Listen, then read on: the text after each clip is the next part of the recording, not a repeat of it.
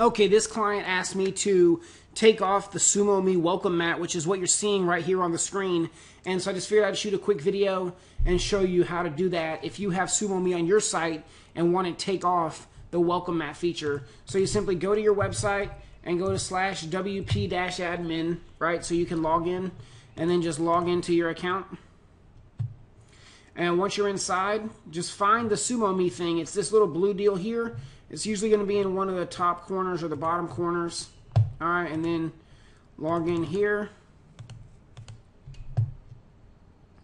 And now here is the welcome mat. Okay, so I can just simply click the X, and now the welcome mat is completely gone from the website.